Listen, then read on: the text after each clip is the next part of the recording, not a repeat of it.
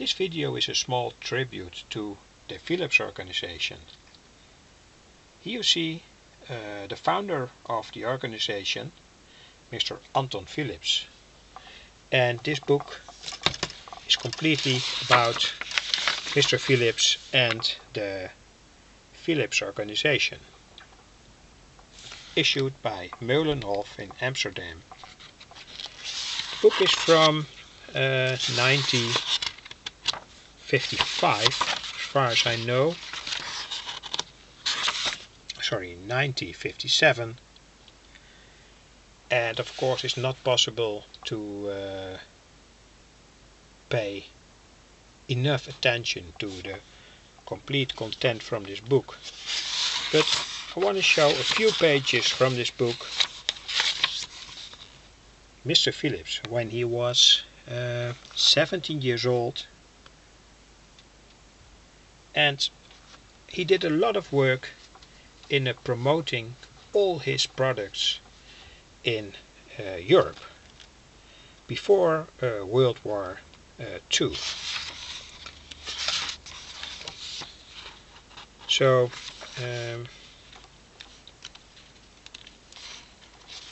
that's one of the basic things of his success.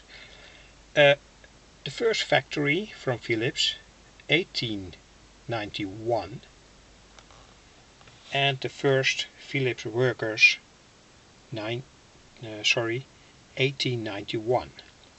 So quite a long time ago.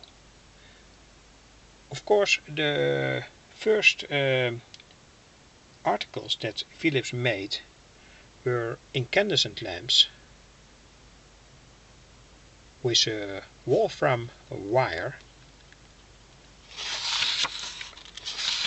and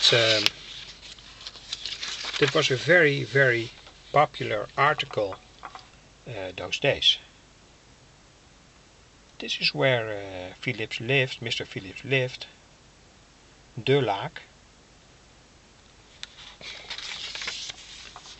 And well, it's a little bit impossible to show all the pictures in this book, but this is perhaps interesting. Mr. Ford, Henry Ford,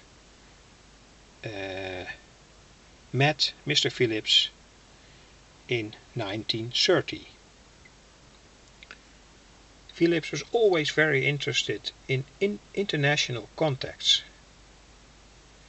and he also had talks with the General Electric Company and Radio Corporation of America, and that was I think a very good idea from Mr. Philips to contact, to make a lot of international contacts. This was the commercial staff, 1929.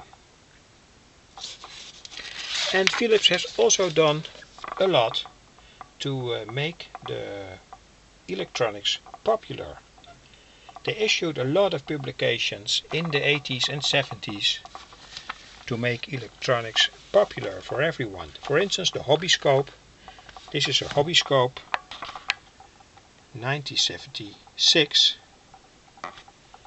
It was for free. You could take it for free in electronic shops, and there were some advertisements, but also a lot of information for radio amateurs and electronics hobbyists. This is, for instance, a schematic showed in this bulletin. Very interesting, I think. And they also made sort of packets with parts, electronic parts, all for hobbyists. This, for instance, is an audio amplifier preamplifier, and they were easy to make, easy to build, with components that were selected by the engineers from the Philips company.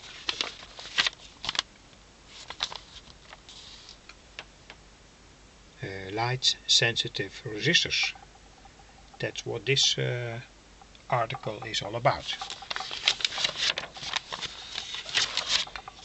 And also in the 60s, Philips was active to promote the radio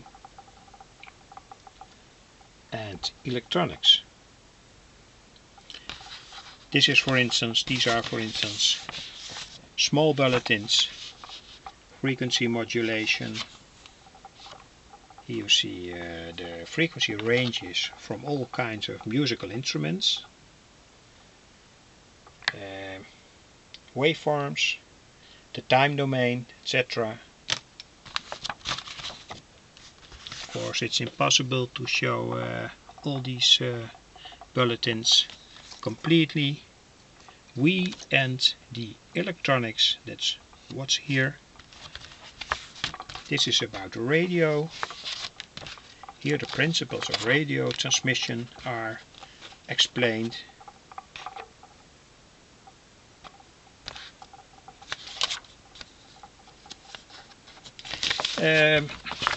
This is a bulletin about electron tubes from the 60s.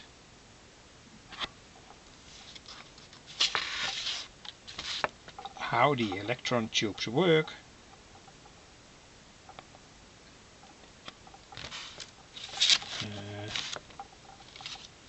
Of course, very common and well known to everyone interested in electronics.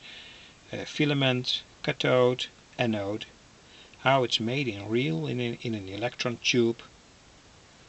You can see here that the anode has a tube-like shape, and here's the filament and the cathode.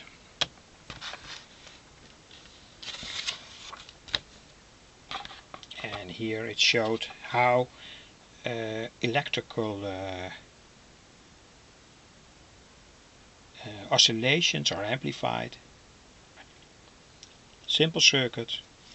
You can find it everywhere on YouTube. Cathode ray tube, the doctor, the cathode ray picture, and how the cathode ray tube works. Sorry, the Röntgen tube works. I'll make a small mistake. This is how a Röntgen tube works. Light sensitive tubes, etc., etc.